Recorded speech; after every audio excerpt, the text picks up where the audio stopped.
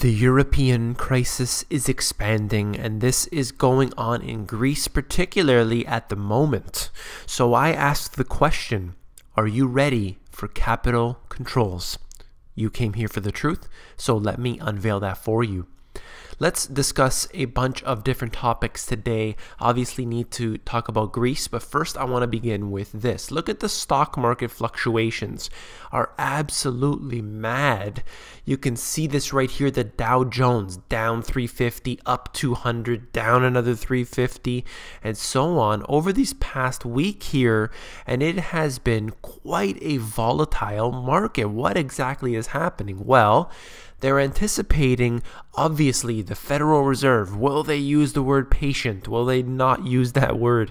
And they make it about all of this silliness. But really, the market is simply waiting for the day when the Federal Reserve increases the interest rates. That's when things are going to be changed.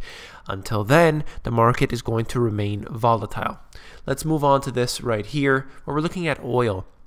You can see how the price declined once again as we're moving to a territory where it could be below 40 again. Look at this drop in price of oil, and they're suggesting once again that it's because of the inventory. Yes, all of this inventory appeared overnight magically, and here they are once again dropping the price. There's a lot of speculation that is taking place right now. So I'll move on to this article here, and it's talking about the Dutch finance minister. He raised the possibility of using capital controls to prevent Greece from leaving the euro, the most explicit mention of that option to date by a top European policy maker. Capital controls are very, very important in a way to keep an eye on, because obviously you will not be able to get your money out of the banking system. Depends on how they apply these, of course. The capital controls could be just minimalist sort of deal as they have in the US currently, for those who don't know, but it could also be a full lockdown, and I'll get to that in a moment. He heads the group of the Euro area finance ministers, and he told the news that the 2013 Cypriot bailout shows temporarily shutting down the banks and restricting the flow of capital could stabilize Greece's financial system and allow it to remain part of the currency union. That's right. You can stabilize this all by locking people out of their money. That's what happened in Cyprus. It's been explored what should happen if a country gets in deep trouble. That doesn't immediately have to be an exit scenario. So check this out. For Cyprus, we had to take radical measures. Banks were closed for a while, and capital flows within and out of the country were tied to all kinds of conditions. But you can think of all kinds of scenarios. So what we have right here is a situation where the people in Cyprus were unable to get their money out. Obviously, they were in long lineups. They began to protest. We had civil unrest. And this is a relatively small country when you think about the major cities, that if this took place in a major city, what would happen? And obviously, it isn't going to be pretty. Capital controls are very frightening to me, and I've been talking about this for quite some time. Mentioned it in my book here, where in every section here, every chapter has in a nutshell and basically breaks it down. But one of those points in one of the chapters, I wrote about deposit insurance.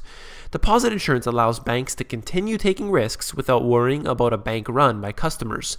And see, they're fooled because the customers are depositing all their money into the banking system thinking, well, don't worry about it. It's insured. I don't have to worry. I can just take my money out tomorrow and I'll never need to worry. But even if your money is not insured, you cannot take that risk. What if they impose capital controls and they say, look, yes, you do have $10,000 in the bank, but today you're only allowed to take out $150. And what if you need to buy something? What if it was very serious, perhaps some sort of medical surgery that you needed, or something that you really needed that money for immediately? The government is imposing these laws upon you, and that is your money, but of course you're not allowed to take it out. And that's all under the guise of stability. Let's look at this right here out of Bloomberg. And we're talking about this economist, and he said, I'm throwing in the towel, Nielsen.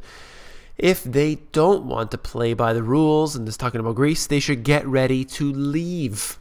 And please appreciate what a difficult conclusion that is to draw for a deeply committed European like myself.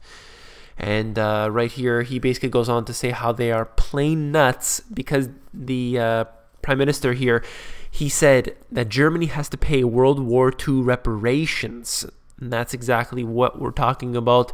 He said it's a blatant hypocrisy. Of course, they're just suggesting every possible means to try to get some money to pay these creditors off. Tsipras is facing the choice of either signing up to the economic policies demanded for aid or accepting life outside the euro area and virtually certain collapse of the economy, according to Nielsen. This is what could possibly happen, of course. They're pressuring them right to the very edge, wanting them to go on and basically accept their policies that they've put in place. But, of course, this isn't what will remain to be seen. Of course, there is so much to discuss here. Every single week, it seems that Greece is out there and they're desperate to make that next payment, essentially, and we don't know what's going to happen. Will they leave the Eurozone? Well, if they were just going to let them leave the Eurozone, they wouldn't have included them in the first place, obviously being definitely a weaker nation than Germany, so it's really interesting to see where this will go. Let's move on here. Greek PM to meet Russia's Putin in Moscow on April 8th. So what we discussed here before on this channel was specifically that who will come to the aid of Greece. And I said specifically, showed you on here, that Russia could extend its hand and begin some sort of partnership with Greece. And they began some initial talks not too long ago. This article is out of Reuters. Greek Prime Minister will visit Moscow on April 8th after being invited to talks by Russian President, a Greek government official said on Tuesday. So what exactly is going to go on? We're going to have to check that out as it comes in here. But I believe this could have something to do with Russia becoming a creditor for Greece and helping them out. They could develop a partnership. And this is quite interesting because we see sort of all of those who are sort of falling away from the Eurozone are finding their way into the hands of Russia and China. So it's quite interesting the way that this is all working out, and it seems that the tables have certainly turned when you have a nation like Russia really bringing peace in many instances and doing things differently than what was said that they would do. This here is very, very huge news. Moscow Exchange launches Chinese renminbi futures. Can you believe it?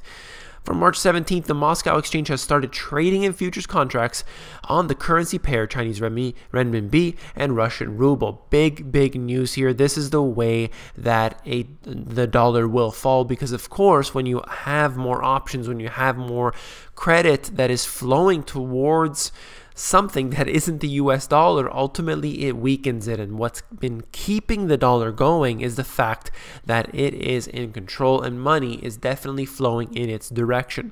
But let's read on here. The launch has been driven by a substantially increasing renminbi turnover on the exchange, growing volume of settlement in the currency between Russia and China, as well as newly rising demand for hedging on such transactions. And then they basically go on to say how the next step made by the Moscow Exchange to offer the full range of renminbi instruments and hedging tools to participants. You can go on here, but essentially they're willing to expand on this. And it's very big news because of the currency war that is taking place. I'm going to move on to this, bring you back around to the US, and we're looking at housing starts. They are down significantly back to 18 months ago, these levels, and it is volatile like crazy over these past 18 months, in fact. So we're looking at the housing crisis that approximately up to 2006 was just booming like crazy for obvious reasons if you didn't even need any money to buy the house. And here we have a decline that took place over the next few years, significant decline in fact, and we had millions upon millions of empty homes. So assuredly the housing starts should definitely have declined, and then it began to pick up over these past few years, but it is still down so significantly from where it was at its peak, not to mention the fact that these homes are still empty.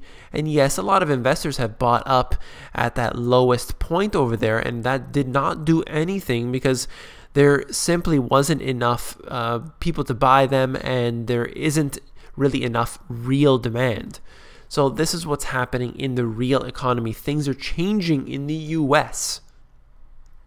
And then we have this, and just to highlight here what's happening, the change that is occurring, and you're looking at this essentially the different literacy, numeracy, and problem solving in technology rich environments scales, and they're ranging here ages 16 to 65, and trying to determine, essentially what the different countries and how they rank. And you can see the United States near the bottom in all three of these categories. Japan, in fact, in first of all three. Finland, number 2 of all three. And this is really, really interesting to see the way that things have changed over the years.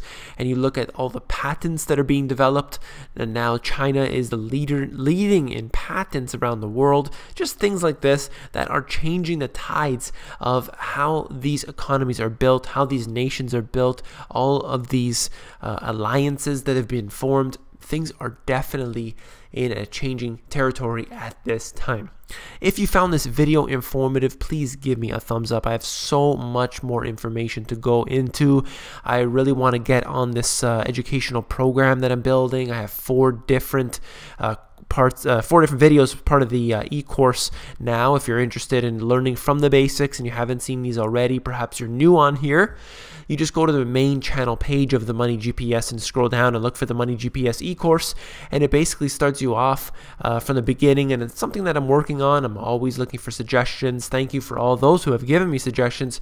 Thank you to everybody for commenting on here. I'm reading all your comments, reading all the emails definitely, and I'm trying to get back to all of them. I have only a couple in the inbox now, so I've definitely been very diligent to get back to all the emails as rapidly as I possibly can.